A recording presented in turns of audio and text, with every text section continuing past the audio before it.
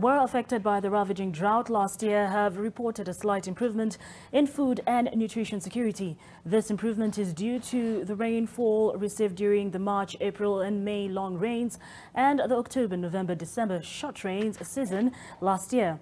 An assessment report by the Kenya Food Security Steering Group, that's KFSSG, and the Agriculture Ministry projects the 2023 national maize production to be 4.2 million tons, 15 to 20% above the 5-year average.